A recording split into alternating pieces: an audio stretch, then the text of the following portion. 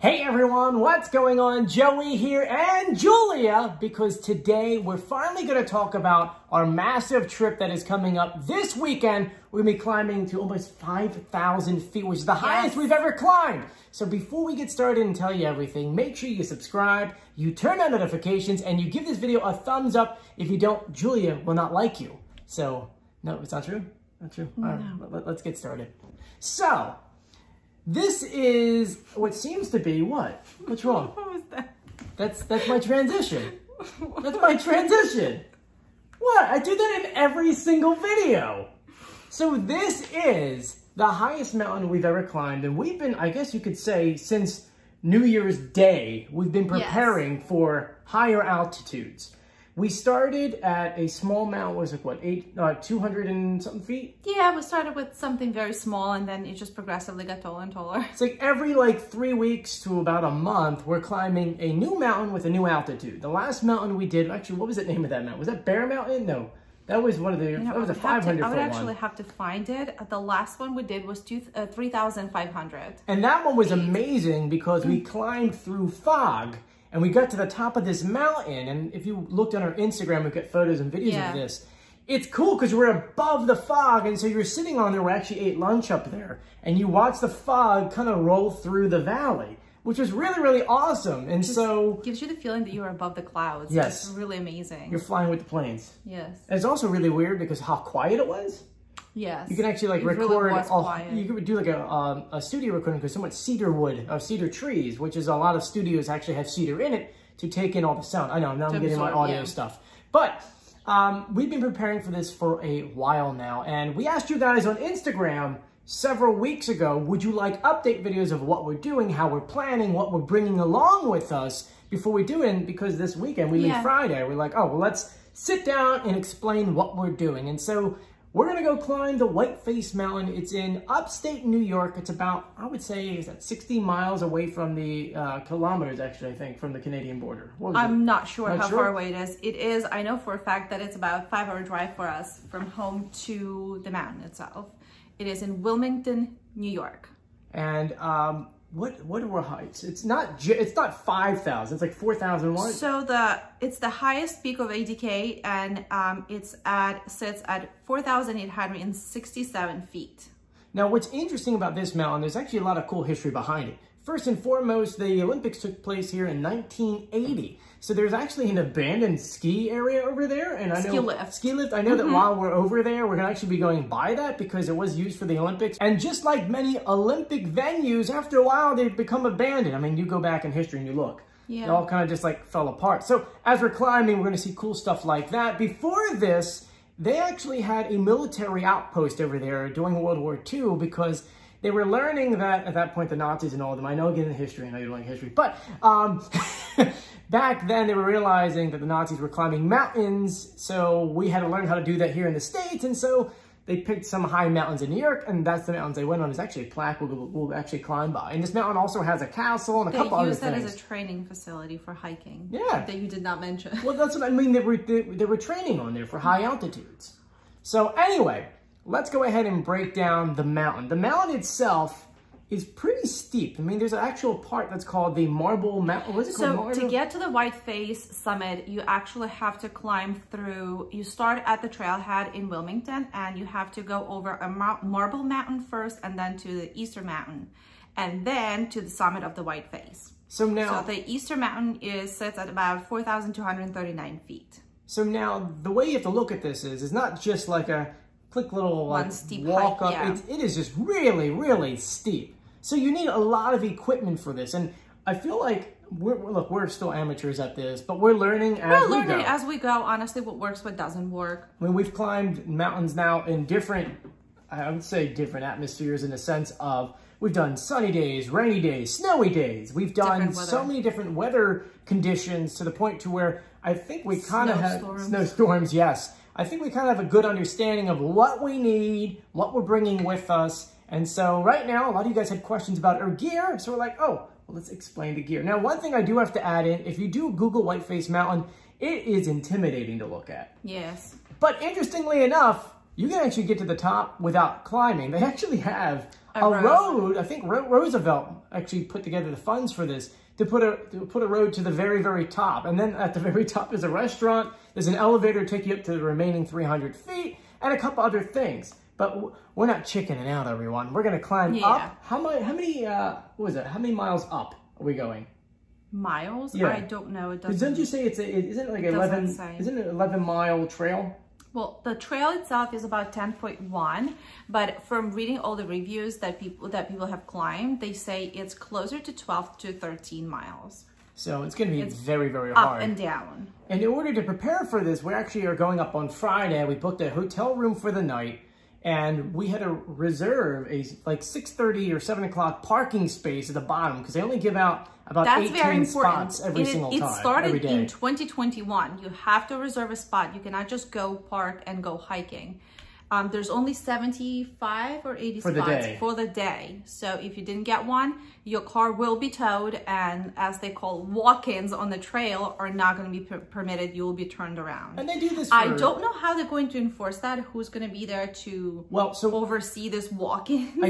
I don't know. I do understand that when you get to the gate, like we had to get a certificate showing that it's free to actually get. You just show I'm You just have to reserve it. And for every hour, they only allow in like 17, 18 cars to get to 75. And they only do that. So it doesn't get overcrowded. And they do that from 6:30 to about 2. And that's because sunsets around 8:45, 8:50. They want to make sure there's enough time to get everyone off the mountain before sunsets because there's no lights. I mean, they close it at dusk. So, but anyway, so we're going to show up really early and hopefully be done the mountain. What are we thinking here? If we start climbing at 7:30, we're assuming it's going to take 3 hours up? I'm hoping that the whole thing will take us around 5-6 hours. That's what we are hoping. But yeah, honestly, it all depends since we've never been there. We don't know how the trail is like. Considering that half of the trail that is actually leading from the trailhead to the Marble Mountain up to the easter is actually not maintained. So it gets pretty muddy there. So you sort of like when you own, whatever happens. But the trail from Easter Mountain to the Whiteface is maintained and is marked. And now, the rest of the trail is not. The other things you have to think of is, did it rain a lot leading up to this? Which means it'll be a lot muddier. Which we have certain poles to do different terrain. As well as shoes. You have to think about shoes that you're going to wear that have to be waterproof as well. And because you're hiking for so long and it's so hard on your body, the night before you have to make sure you eat enough calories, I can't speak today, calories, so that your body can burn it and have enough fuel ready to go. And we have some meals that are actually coming in, which are frozen dried, or they take the water out? Or they're dehydrated meals. Which you just add in like boiling water, which we're going to go ahead and bring packets that actually heat up to 100 degrees, and then add it in, and then we can actually eat it. So that's actually going to be interesting. And keep in mind, we're going to be filming majority of this. Maybe not like every single second of it. I'll try to make it like a 10-minute video of us starting halfway through, up to the top, what we're eating, relaxing, the views, things like that. But let's show them what we have in our backpack. I feel like this is like a kid's show in the sense of like Dora the Explorer. Let me say that again. I feel like it's a kid's show like Dora the Explorer because we're like, oh, what's in our backpack? So let's do this, shall we? Yes. So we want to share with you guys what's actually in our backpack. It's a lot easier to do this on the floor because there's a lot of stuff that's going to come out of here. First of all, you have to understand we're not sponsored by anyone. We're still amateurs, but we're learning as we go. So if you're a professional hiker out there and you see any mistakes, please let us know. Actually be dead serious. Definitely let us know. We would love any sort of comments or pointers on how to improve our little setup here. Yeah. Now, the first thing I have to admit is that these are day packs. There's many different kind of backpacks you can get. These ones are specifically made for, I would say, maybe like 15 hours of hiking. It's enough for water, a few little things you may need along the way. We're not camping. Food. Yeah, we're not camping, so we don't need any of the massive like foam or sleeping bags or tents. So this one's created just to go ahead and be light, and we can carry it up the mountain and down the mountain. So first thing is, we got different bags here. Mine's actually a little bit bigger than yours. I have Osprey Hike Light 18. And mine is the Osprey Daylight Plus. Now, I got a bigger one because I've got more stuff in mine than yours. Yes. Just because I guess I can carry more weight than you. So let's just start with the poles. just so we can get that out of the way so we can get inside of these bags. So, we've got these hiker poles. We actually got these on Amazon. You know what? Maybe we'll actually link below some of this stuff because a lot of these things we got on Amazon or REI because REI was having a massive sale the day that we actually randomly went in. But we had no idea. Yeah. These are Trail Buddies. We actually have the same ones except hers is blue/green and mine is red. Now, these are perfect because you can go ahead and tailor these to your height. Obviously, I'm a lot smaller than Julia, so my millimeter height on these are going to be a lot bigger. I guess so they do come with a booklet. So what you do is in the booklet, you see what your height is and what number to adjust it to. It has inches and centimeters. So who does not know inches, like myself, I'll go with the centimeters. So my height is 5'7" in inches. So my poles need to be adjusted to 48 inches, which is 120 centimeters. So this is my height of the pole. And I'm going for 115. And so this is my height. Make sure you tight this. Make it tight. And well, I'm jabbling. No? Make sure it's tight and you can put your full body weight on it before you use it. And it doesn't fold. Because if you don't, you're going to fall down the mountain, and that's not fun. Now, the one thing I do want to point out is the actual tip. The tip on here is created for terrain that is not muddy. It's rocks. It's maybe a little bit grassy. It's hard dirt. They come with many different tips, some for snow, some for mud. We're bringing the mud ones with us because if it rains the day before, the mountain will be muddy, and this is what they look like. The mud pieces to it. Ooh, it's got on the bottom like a little teeth in it so that they can dig into it. You put this screw that on and you're good to go.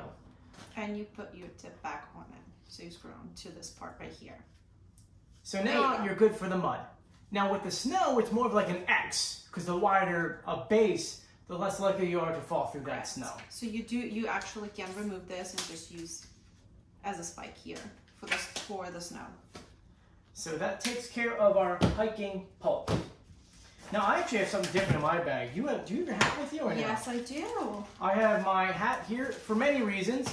One is because I don't want sunburn, which we do have sunblock for, but I don't like bugs or ticks. So mosquitoes. This will keep them away. I just have my Columbia. This will keep them away, and it makes me look cool, right? I look cool. Oh, absolutely. If you go like this. You look absolutely awesome. You don't like it? You don't like it? All right. So. Got our hat here all prepared. We get tons of zippers. We're zipper people.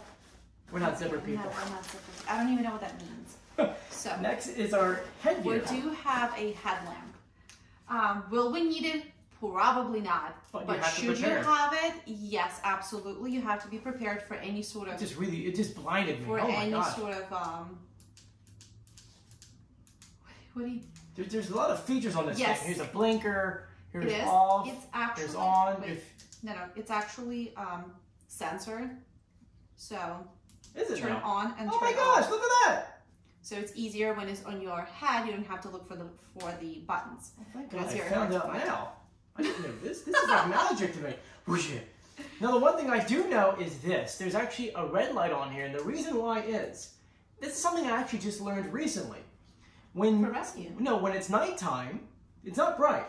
For nighttime, if you're looking to read something, your eyes go into, obviously, a night mode, so you can see in the dark. Well, the color red, and this is actually something I was learning for my drone test, my pilot's license, the color red does not make your eye change from night mode to day mode. Because let's say you're waking up in the middle of the night, okay? And you turn on a light. It's so bright, it hurts your eyes, and then when you're ready to go back to sleep, your eyes are already screwed up. But with a red light, that doesn't happen. So, pretty cool, huh? It does not break that night mode on your eyes. Yeah, but also it bright. flickers, so I'm assuming that it's for rescuing. No, mine doesn't flicker. Yes, it does. No, it doesn't. Yes, it does. No, it doesn't. Click on the button. I did. It doesn't do that. There's no flickering. See? It's constantly on. Yours do flicker. Well, the red light does flicker, so... Here's flickering now. Anyway, so those are our lights. They're also reusable Amazon. Yeah. You like how we're having this conversation now? Yeah. It's also good to know, you hear before you actually head into the mountains. And it's chargeable. Rechargeable, so the plug's underneath of it. Next is make sure you do charge all your gear. Next is going to be, I have my fork knife in here. I don't have it on me. Yours is, I think, on the treadmill. But this is a can opener, it's a fork, it's a knife, it's a beer opener. So thank you to my grandmother who thought of us. Stainless steel. Yeah. Next I do have a... That's repellent for mosquitoes. It comes packed of two. One for her and one for her. Absolutely. So we'll definitely use that. I really don't like any sort of bugs. In my top bag here, I've got 3 bars and a lot of peanuts. 4 bars and a lot of peanuts. Well, I guess I'm just going to eat the one that I have. Here, I'll let you have one of my bars. Thank you. And you can have one of my peanuts. I appreciate that. Okay. I have food now. So our food did not come yet, so. Yeah, our food should be in the mail actually today. Wait, you got tissues in there too, right? I have tissues in there. Tissues and napkins. I have these guys. Oh, this is my favorite trail mix. But I just gave you a bag of peanuts. That's it. I just gave it away. Can't get it back now. Anyway, so I'm opening up my big cart. I have one. I just gave you one of my bars. Wow. Guess I'll starve on the mountain. You'll starve. I'll starve on the mountain. Here's my things, the poles. Next is my actual water bottle. Like that's our towel. I have you can show them the towel. Towels, just because we've learned in the previous hike that someone needs a towel. Also, it's a very good idea to bring a change of clothes, just in case if you fall into a waterfall. I didn't fall into a waterfall. Yeah, you did. I fell into the stream as it went down. There was a little like pond, and I slipped into that. Let me just explain. It was a cascading waterfall. And I got stuck. And I couldn't get out. And I did. I hurt my back. Your backpack saved my life. Yes. If not, my back would have probably been broken. So this is just a towel that folds up into this little silicone. And it's got holes in the other side, so if it gets wet, it can breathe. Yeah. So having a towel is good. And this is about 6 feet long. It's just very thin. Yeah. But it's also that material that soaks things up, so it's pretty good. And dries really fast, so it's always good to have on you. I have my other water bottle, because we have another one, because, you know, this one's going to have our energy drinks. Probably drink in it. One of the getaways or something. And this is REI. This was on sale, so I got very lucky with that. Yes. You want to go for your blanket? Ooh, we have blankets. Right here. This is so when we get to the top, we can actually sit down. And eat our lunch. It's folded up very nicely. Yeah, I don't want to unfold it really. But like, this is a blanket. So, yeah. Pretty cool. You can metal spike it into the ground so it doesn't move. It is waterproof, which is pretty amazing. Let me bring out your... Yeah. So these are our crampons. Now crampons are useful in many different environments, and they have many different kinds. Spike and snow. So these you would, like if you're looking at videos of Everest and like going up the mountain, that's what you think of as a crampon. But the different versions of it, like this one, is actually just for, I guess, this muddy areas with a little bit of ice. Well, so, yes, mud and snow. Well, mostly snow, not mud, like icy.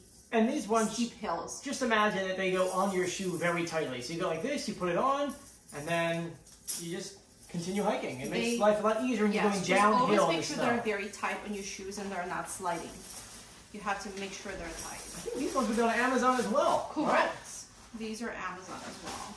So this is a great thing to have. We're not expecting to see any snow or ice on the mountain, but you know what? It's always good to have, just in case. I mean, I don't know. I don't think we'll be using them, but. Next is, and this is the only thing that I'm carrying, is our first aid kit. I think you'll be carrying the food because I'll have this one. Always have a first aid kit. I'm not going to go into details about everything inside, but I mean, it's got everything from fishing wire to a compass to little needles to, it looks like even, I don't even know what this is. What is this? Oh, that's the fishing stuff. It's a whistle. This is to cut this is actually to cut wood. It's a little saw. We've got all of your regular medications, your Band-Aids, antiseptic. Oh, sorry, you got that? Here's the whistle. Here's a knife. I mean. Yes, so there is a knife. There is a flashlight. There's a lot of stuff in here. Once again, I'm not going to go into details. I'll put the link to this in the actual thing. Inside, it actually comes with instructions on how to actually, say if someone gets hurt, how to actually fix it on a trail, because it's actually right up here. If you are, say, 3 miles up this thing. It's a little tiny booklet where you can unfold and it tells you exactly what happened and how minor injury, broken bones, burns, and what to use and how to use it. How to do CPR. how to do, I mean, there's a lot of information. So very useful, very, very useful. Illness, like special hazard, like this is absolutely amazing. Absolutely I must have always have them. We've been renting as a kit pretty much everywhere we go. Yes. In the car, here, you have one at work. Yes. And we have one here at home. Absolutely have to have it. And the last thing in our bags right now is our water. Yeah. So, for those who don't know how these things work with the Osprey, which is one of the reasons why we got it, is because... Our bags are different, so we have just a little bit different setup. My water bladder is on the inside, his on the outside of his backpack. So mine clips in on the inside. And take a look at it. It's got a hose, which you can put on the outside of your bag, and then use a magnet to put on here. It has a hard back as well, so it doesn't fold on itself when it's half empty. And so when you're hiking, you just take this off, you drink your water, you put it back on. We used to have a 2-liter, but when we did the last mountain, which was about 3,000 feet, we quickly realized 2 liters was not enough, which is why we have the other bottles here with another 32 ounces, plus the 3 liters here, and we're all set. On top of that, I think that is all the gear. I mean, obviously there are some things you're missing. We have the food that will be coming in shortly. We have our energy gels, which are little like... What would you call They're energy gels. They're SIS.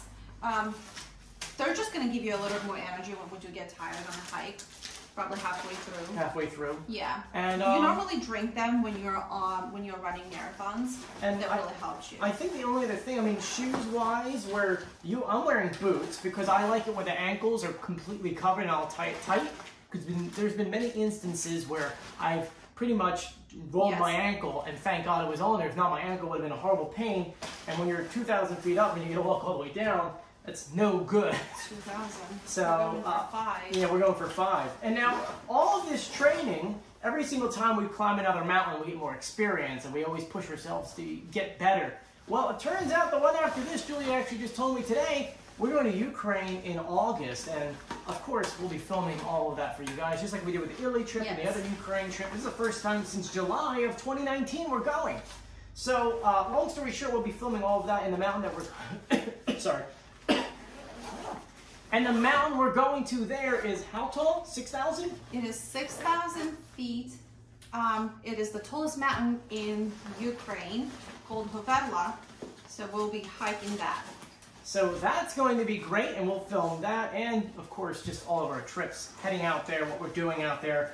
You know, I've done a lot of cool Ukrainian videos. If you want to check them out, there's actually a playlist showing all of those vlogs. I mean, we've climbed through bunkers, we've talked about history of underground tunnels in Ukraine, we've gone to the Golden Gates, we've gone to all of these cool like history museums and things like that, because I drag you to all the history museums.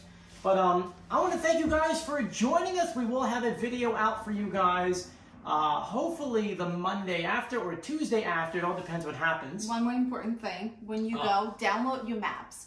Especially if you're going high into the mountains, you're not going to get any reception. So it's always good to have a paper map and downloaded maps. I use Old Trail Maps. We did pay for the year subscription.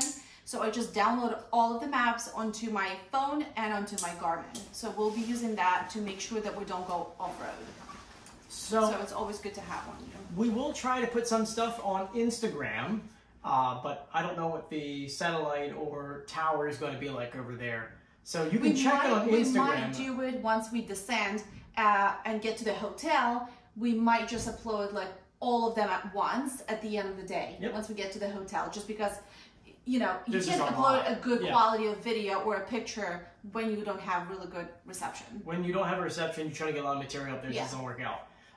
Now, between now and then, I'll have a couple Masked Singer videos for you guys to check out. But I want to thank you guys for joining us. If you haven't done so yet, please subscribe, turn on notifications, and give this video a thumbs up. This was definitely a different angle than I ever expected. Yes. It's actually hard to film this. We're like hanging on our carpet. I've never spent this much time on my carpet. One more thing, though. If you have any suggestions on what to bring with us, if we're missing something. Oh yeah, please let us know. Please let us know. We're learning as we go. We're not professional hikers. In no way you should do exactly the same thing that we're doing. This is just showing you what we're doing. We're not suggesting anything. We're just learning as we go, really. And I hope you guys learned something too if you've never actually heard of this stuff before, because I mean, we live obviously in New Jersey. We watch videos, we follow a lot of hikers. I mean, you've been following the Everest season this entire year. And sort of like, well, we're training for our ultimate hike, but that's years into making. Nepal! No, not Everest. We're not going to Everest. No, we're not going to Everest, but we are going nearby Everest. So it's just like one of those things that we're learning. And getting in shape. Exactly. But anyway, thank you guys. I hope you stay safe and sound. And make sure you join us on Instagram at Joey Contino and at Julia Contino 2, right? No. No? What is it? Julia Contino _. _2. So there's no 2. There's no 2? It's just Julia Contino _? Yes. Oh, you're the only one. So am I. Because Julia Contino was already taken. Oh, so you're not the only one. Well, then I'm actually, my name was taken too. My dad has the same name. Anyway, that's a lot of information for you guys. We'll see you later. Bye. Bye.